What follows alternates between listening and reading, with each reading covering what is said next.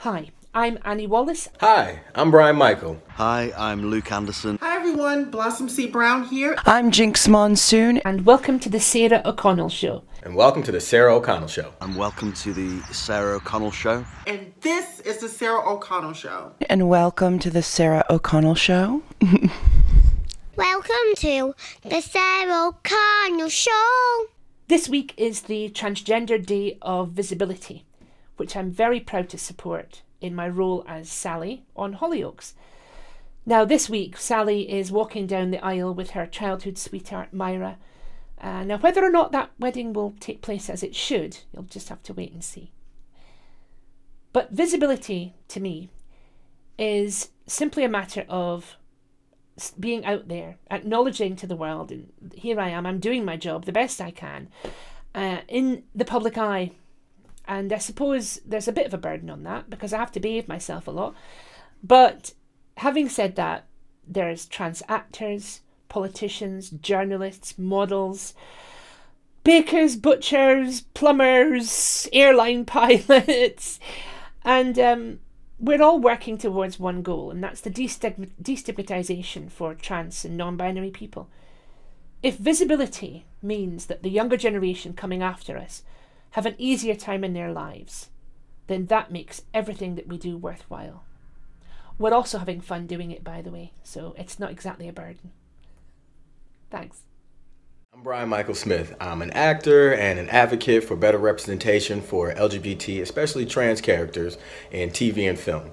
I've appeared on a couple TV shows you may have seen. I've been on Blue Bloods. I have a recurring role on Queen Sugar. I'm most known for that role because I'm an out trans actor playing an out trans character on a cable show. I'm playing Twine Wilkins, who's a police officer on the Ava DuVernay executive produced TV show that airs on OWN. And I'm speaking today because it's Transgender Day of Visibility. Today is Trans Day of Visibility. Today is a celebration of being visible in the trans community. And what that means to me is being able to take ownership of your identity and your experience and to celebrate it. We had Transgender Day of Remembrance, where we remember the people that we've lost due to discrimination and victimization that we as trans people tend to face, but today was set aside to celebrate us. Visibility means standing in your own power. It means seeing that you are not alone and showing other people what you have in common through this experience while celebrating what makes us unique within this community. I think visibility is important, and I chose to be more visible because I want other young trans people to know that they are not alone and that things do get better. That if you advocate for yourself, if you believe in yourself and you surround yourself by people who will support you, even when the people who care about you don't, you can be who you want to be. You can be who you truly are, and you can reach the dreams that you have. I never thought it would be possible to be an out trans actor until I saw other out trans actors, and I want to be able to do the same thing for other people who are artists, for other people who aren't even in the arts but want to be able to live their lives. Today, celebrating Trans Visibility of 2019 is a big deal to me. I'm not sure if many of you know, but I went on Big Brother in 2012 as a trans person in stealth mode, afraid to be me every day. And then I took the decision to go on national TV and come out as a trans person, and I don't look back. I'd do it again and again and again, because at the end of the day it means I get to be the real me every day without having to lie, and to literally be proud of the person who I am. And that's it really. I hope this video is helpful, and Trans Visibility 2019 is, the one where maybe you decide to be the real you out loud with no shame, because it's not shameful at all. Cheers guys, bye. Most of you may remember me from season 1 of Caitlyn Jenner's show, I Am Cait, and also from my appearance in season 13 of Ellen. But today I want to talk to you about Trans Day of Visibility and what it means to me. For me, Trans Day of Visibility means action. It's about trans people taking action to let people know that we are still here, we're still thriving, and we're still surviving. Now, we're living in a world today where trans people are threatened, trans people are almost erased because of this administration. But the great thing is, we're a strong, resilient community. Trans Day of Visibility means coming forward, showing how proud you are, living in your truth, not being worried what anyone else has to say, and really, really being you. Fighting the good fight, fighting for our rights. We deserve to have the same rights as everyone else. We deserve to live a normal, healthy life. We deserve health care. We deserve to get employment. We deserve housing. We deserve it all. And Trans Day of Visibility helps with that. And I am here to fight the good fight, and I know you are too. So that's what Trans Day of Visibility means to me. On the 31st of March is Trans Day of Visibility. What does being visible mean to you? I think it's living your life unapologetically as a trans person. I think it's just doing what you would do any given day, you know, just being a human being and living your life, but unapologetically. And that's easier said than done, because for many people, safety is an issue. Many people live in regions where they don't necessarily get to be out and proud in the way that they would like, but that's why it's important that we continue to do things like visibility and awareness. That's why we need advocates and people to continue stepping up and claiming our space, so that the people who live in regions where it's not as safe for them to be out and proud, maybe we can change that, and we can continue to affect change for those less accepting regions. You know, I mean, I spend most of my time in places where I can dress how I want, present how I want, and walk down the street and be okay. That doesn't mean that I don't still face prejudice every day. I still face, you know, comments and jeers and looks, you know. I'm just, you know, I'm at a point where it's like, I'm dressed for battle every day I leave my house, because when I see those things, it's really hard for me to just like move on with my day. I oftentimes say something about it, or give a look back, or walk even flouncier down the street, you know. But I also am always saying to people, when they ask me, like, what do I do if I live somewhere where I don't feel safe walking down the street dressed and presenting the way that I know is my truth? And I always say, you have to put your safety first. There's no reason why we should lose any more trans lives because of other people's ignorance and prejudice.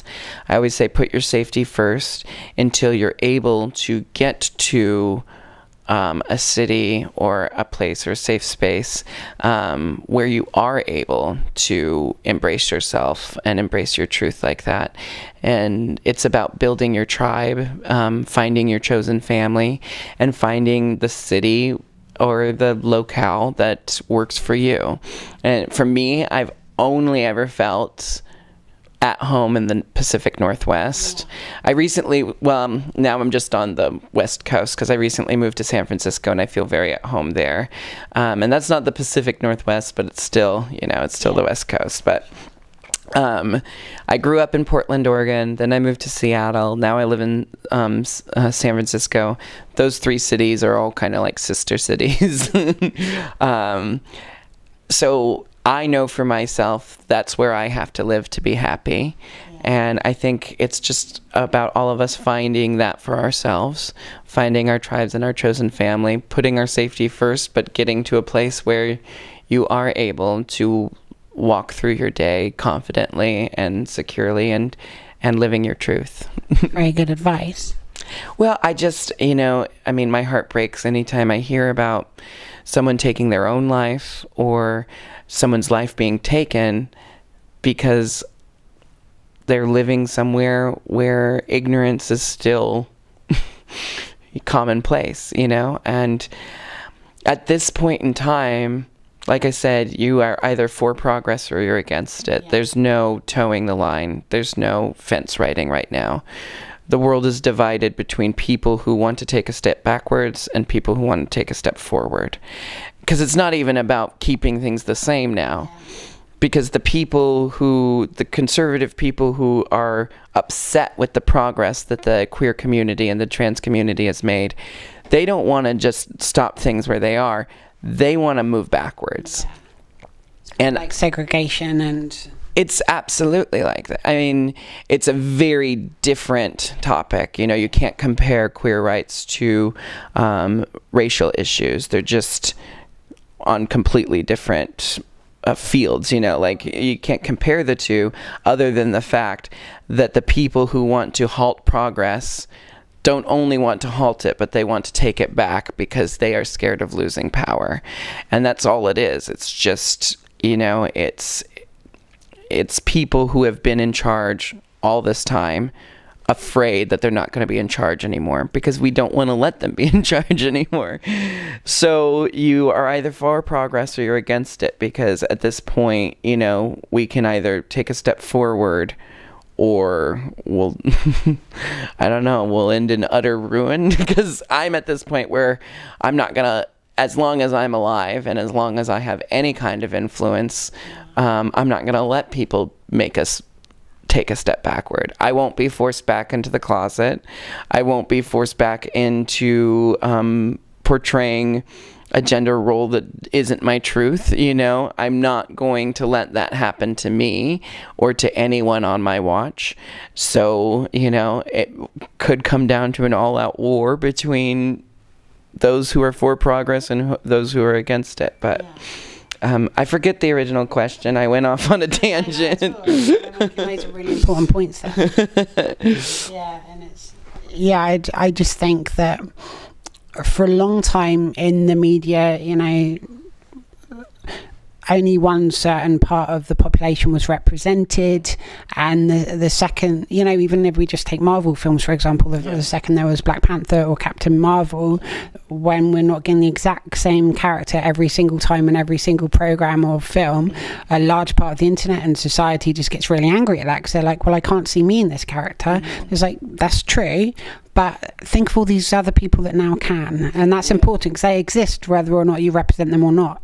Yeah, I mean, it's just with how much media we have, and with how many different television programs and movies that are being made constantly, there's just no excuse not to have everyone represented.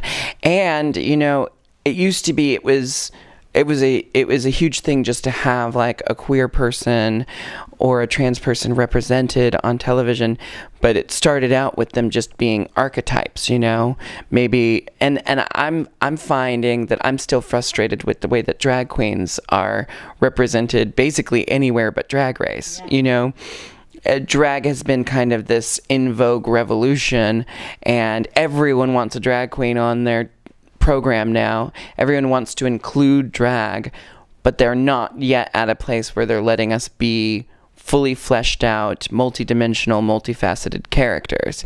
A lot of times you just see drag represented in mainstream media as, you know, a sassy drag queen says 2 lines and then she's done, or drag queens get used as like set dressing. We're in the background so that they can say we're being represented, but we're not actually being represented as people. We're being represented as archetypes. Yeah.